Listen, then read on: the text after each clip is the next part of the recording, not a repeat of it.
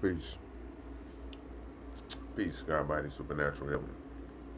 Real quick, I'm gonna let you know this. You cannot debunk the flat earth. See, I know it's a corny ass name and shit, flat earth and shit, but you just can't debunk it. All the roads lead to and around it. You know what I'm saying? From the silica trees, how the planets do what they do. No, it's not far away like how they say. You're still thinking like that shit. I'm telling you. Okay, just for instance, look at this shit. NASA and them, they tell you this straight out. The Van Allen belts, it's a radiation belt. It's just like 400 miles above the surface, right?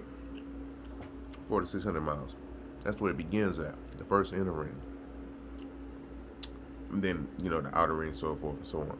And then the moon is what, 260 some thousand, 68,000 miles away?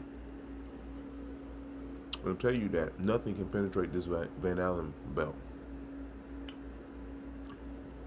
Nothing. Okay? But yes, satellites get through that shit. And you ask them why they ain't went back to the moon. They tell you all kind of shit. Come on, man. They can't get past the belt. Shit, I'm gonna say it just like that, man.